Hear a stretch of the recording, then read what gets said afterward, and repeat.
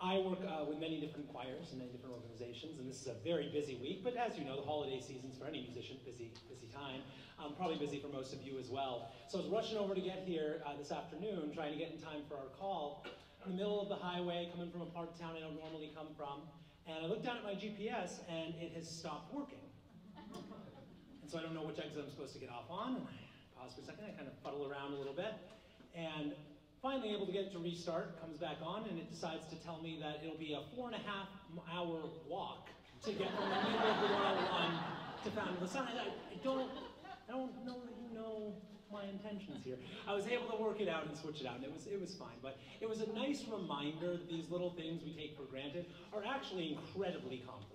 I don't know if you know, but the way GPS works is there are satellites orbiting around the Earth constantly, giving a signal to that phone, tracking where your phone is on the highway in live time, telling you where to go, and updating in real time for traffic patterns based on all the other phones that are using GPS at the same time, and figuring out, oh, there's a crash ahead, you should redirect over here to this exit. It's pretty cool. In fact, the distance is so great between the satellites and where you are on Earth that it requires Einstein's theory of relativity to be able to account for the difference in the passage of time orbiting around the Earth versus being here on Earth. That's one of the proofs we have that Einstein was right, is that GPS wouldn't work if we didn't have the laws of relativity.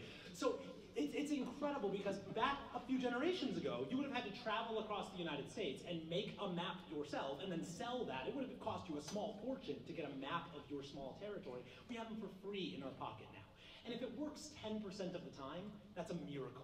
It's amazing, and we should be so grateful for it. You used to have to write a letter and have an actual man take your letter, ride a horse across the country. It was called the Pony Express for a reason, folks.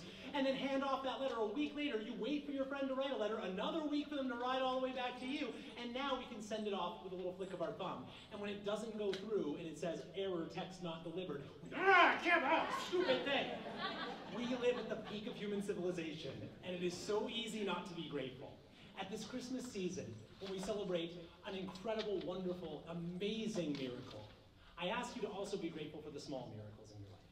The smile of a friend, the love of a family member, a song from someone who cares about you.